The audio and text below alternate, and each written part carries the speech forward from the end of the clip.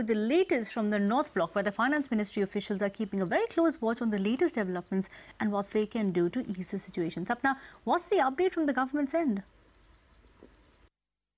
Well, the government clearly is still trying to soothe nerves, and they're indicating that the slowdown in the economic activity that has been witnessed all over the country, this may not last beyond 2 months at the max.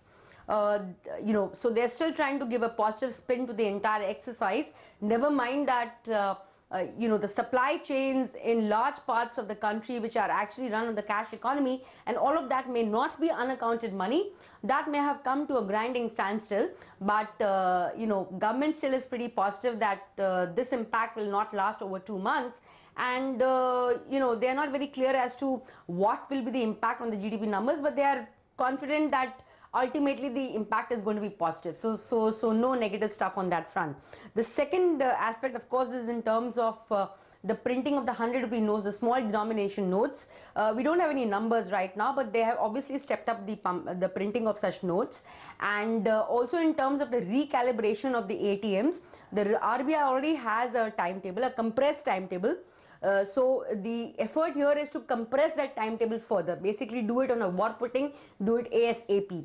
Now the major question in terms of the indelible ink, here the guidelines are still awaited, but government officials have indicated that the left hand will not be used for the indelible ink because elections are also around the corner. How will this entire exercise pan out? What will the color of the ink, how many fingers, how many times, all of that may come up in the guidelines, because every time you exchange notes, how many times do you get the indelible ink on your hand.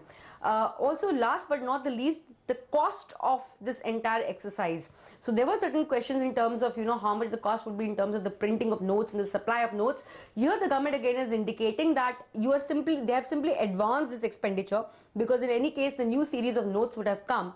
So it's just advancing the expenditure, except for in certain remote areas they're using the plane service. The currency notes are getting airlifted, so there could be some cost to that, but nothing which cannot be handled.